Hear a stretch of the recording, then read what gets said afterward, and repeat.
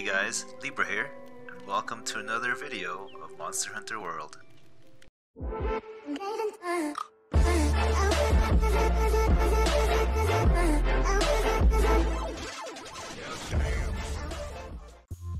In this video, we are going to cover my recommendations for the skill sets to use on your Charge Blade. So I tend to run a max DPS build on my Charge Blade. The reason for this is weapons like Charge Blade, Switch Axe, Greatsword or Hammer tend to focus more on burst damage. So as you can see here, my weapon choice is the Diablos Tyrannis Mark II. It has the highest raw damage for a Charge Blade currently in the game. On top of this, it can have up to 2 augmentations.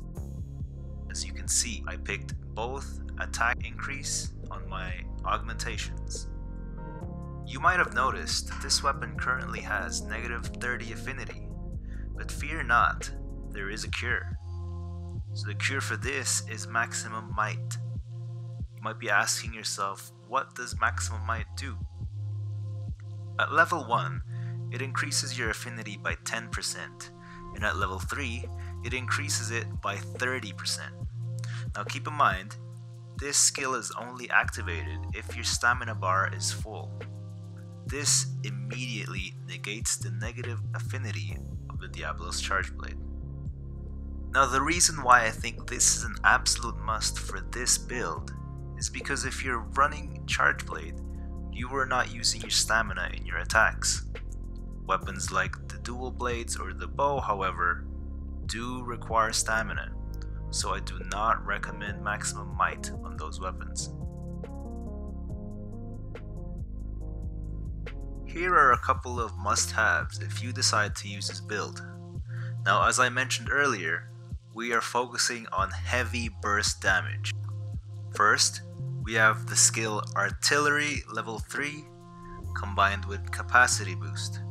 Capacity Boost will increase your file capacity by 1 whole file.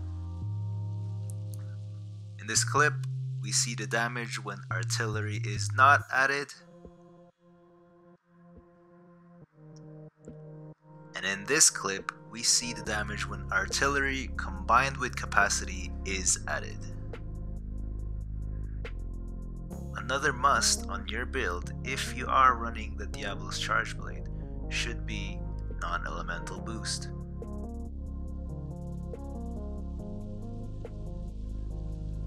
And again, another important skill to have is attack boost 7 or at least 4.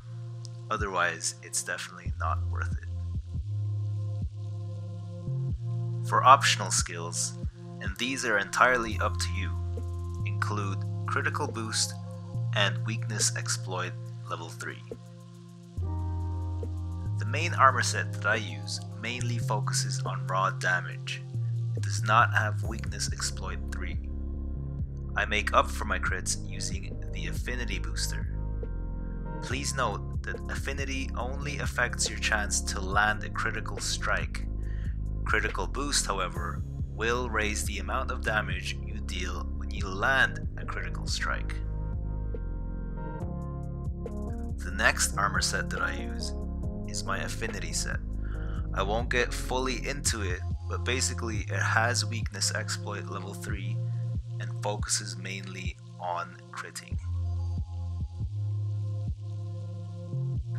The last armor set that I use is a mixture of the Nergigante set and the Diablos set, focusing mainly on heroics. At level 5, the skill will give you 30% of your base damage and an added 40 defense when your health drops at 35%. Please note that I only recommend this set if you are confident in your skills.